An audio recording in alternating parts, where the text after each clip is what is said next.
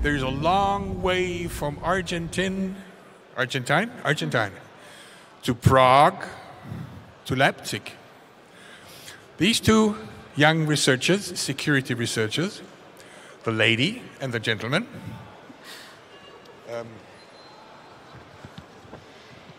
Veronica and Sebastian, are here to tell us something about emergency VPNs, virtual private networks, analyzing mobile network traffic to detect digital threats.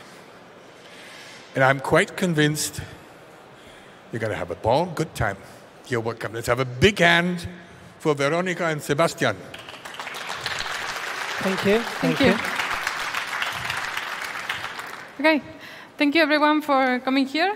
My name is Veronica Valeros. I'm a researcher at the Czech Technical University in Prague. Currently, I'm the project leader of the CivilSphere project. I'm Sebastián García, director of the CivilSphere project in the Czech Technical University in Prague. The CivilSphere project is part of the Stratosphere laboratory in the university, and the main purpose is to provide free services and tools to help the civil society protect them and help them identify targeted digital attacks. So, Mati Monjiv, he's a Moroccan historian. He's the co-founder of the Moroccan Association of Independent Journalism. He was denouncing some misbehavior of his government, and because of that, he was targeted with spyware around 2015. Alberto Nisman was a lawyer in Argentina. He died. He was, until the moment of his death, the lead investigator in the terrorist attack of 1994 that happened in Buenos Aires. It was a sad incident that might have been covered up by the government. And after his death, researchers found traces of spyware in his mobile phone, allegedly installed by the government to spy on him. Ahmed Mansour is an activist from the UAE.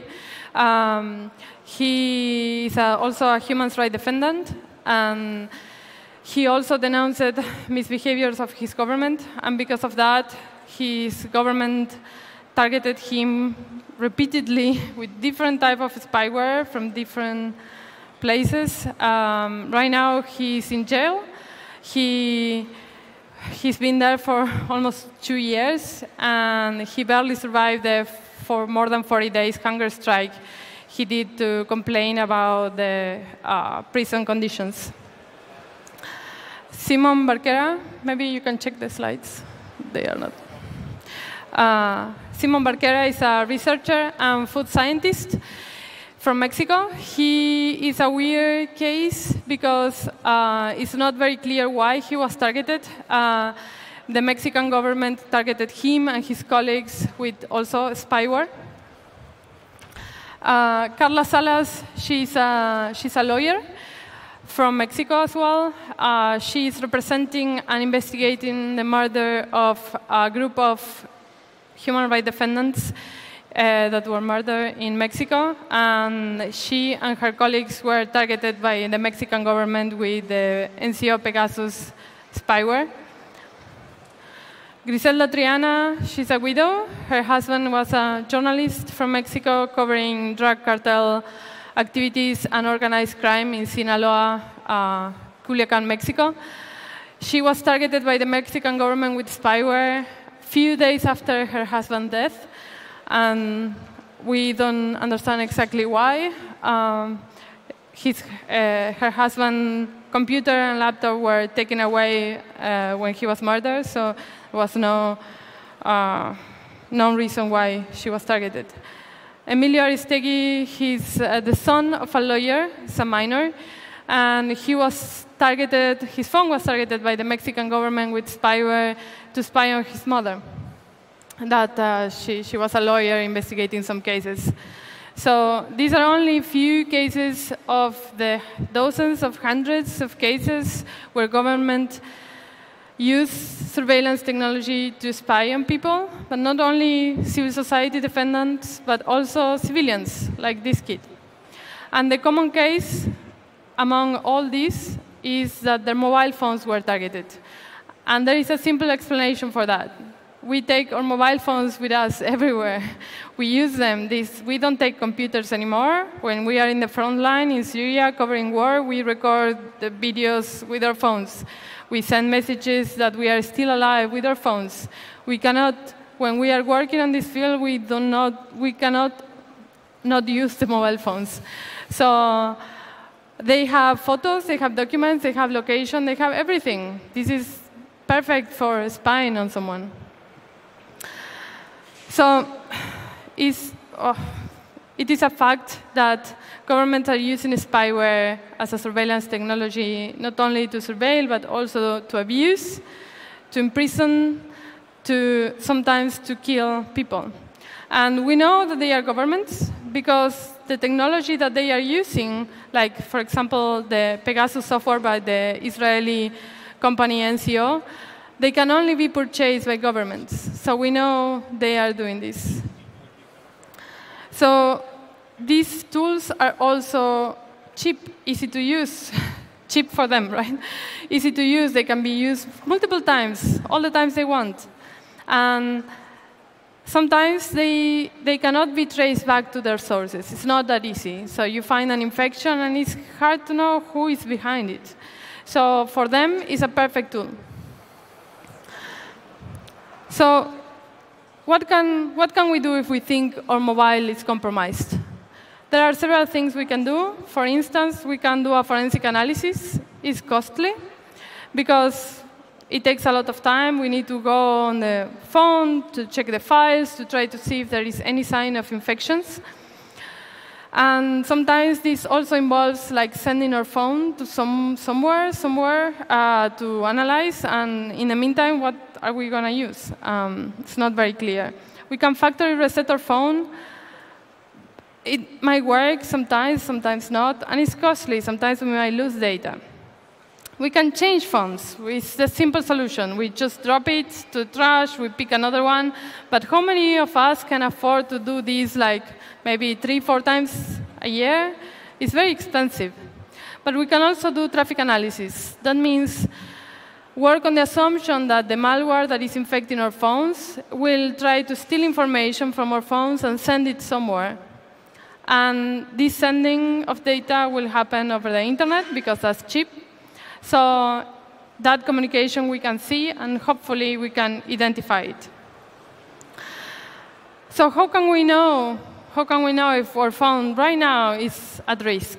Imagine that you're crossing a border, someone from the police takes your phone, then gives it back to you, everything is fine. How can you know it's not compromised?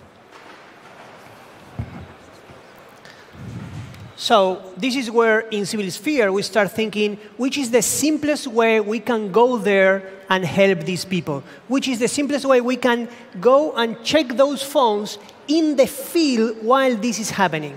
And we came up with Emergency VPN. So the Emergency VPN is the service that we are providing using OpenVPN, this free tool that you know, that you install in your phone. And from this, we are sending the traffic from your phones to the university servers. So the servers are in our office, and then to the internet and back. So you have normal internet. And we are capturing all your traffic we store in there. What we're doing with this? Well, we have our security analysts looking at this traffic, finding the infections, finding the attacks, using our tools, using our expertise, threat intelligence, threat hunting, whatever we can, and seeing everything in there, and then reporting back to you, saying, hey, you're safe, it's OK, or hey, there is something going on with your phone, uninstall these applications, or actually change phones. We are, from time to time, suggesting stop using that phone right now. I don't know what you're doing, but this is something you should stop. So we are having experts looking at this traffic. Also, we have the tools, and everything we do in there is free software, because we need this to be open for the community. So how does it work? This is a schema of the Emergency VPN. You have your phone, and in the situation like Veronica was saying, you are at risk, and you say, right now I'm crossing a border, I'm going to a country that I don't know, I suspect I might be target. In that moment, you send an email to a special email address. That address is not here because we cannot afford right now everyone using the emergency VPN because we have humans checking the traffic. So we will give you later the address if you need it. But you send an email and say, hey, help. Automatically, we check this email. We create an OpenVPN profile for you. We open this for you. And we send by email the profile. So you click on the profile. You have the OpenVPN installed, or you can install the original one. And from that moment, your phone is sending all your traffic to the university, to the internet. Maximum 3 days. We stop in there automatically. And then we create a pickup file where the analysts are going there and checking what's going on with your traffic. After this, we create a report that is being sent to you back by email. OK? So this is the core operation, like 90% automatic of the emergency VPN. So advantages of this approach. Well, the first one is that this is giving you an immediate analysis of the traffic of your phone wherever you are. This is in the moment you need it, and then you can see what your phone is doing or not doing, right? Second in here is that we have the technology, we have the expertise. Our threat hunter, threat intelligence people, we have tools. We are doing machine learning also in the university, so we have methods for analyzing the behavior of encrypted traffic. We do not open the traffic, but we can analyze this also. So we took all the tools we can to help the civil society. Then we have the anonymity. We want this to be as anonymous as possible, which means we only know one email address, the one you used to send us an email, and that's it. It doesn't have to be even your real email address. We don't care, right? Moreover, this email address is only known to the manager of the project. The people analyzing the traffic do not have this information. After that, they send a report back to the email address, and that's it. We delete the pickup, and that's all we know. Of course, if your phone is leaking data, which probably is, we see this information, because this is all the whole purpose of the system, right? Then we have our continuous research. We are a university project, like almost 30 people here. So we are doing new research, new method, new tools, open source. We are applying, checking, researching, publishing, right? So it's continually moving. And last, this is the best way to have a report back to you in your phone saying if you're infected or not, OK? So some insights from the emergency VPN. The first one is this is active since mid-2018. We analyzed 111 cases, roughly, maybe a little bit more.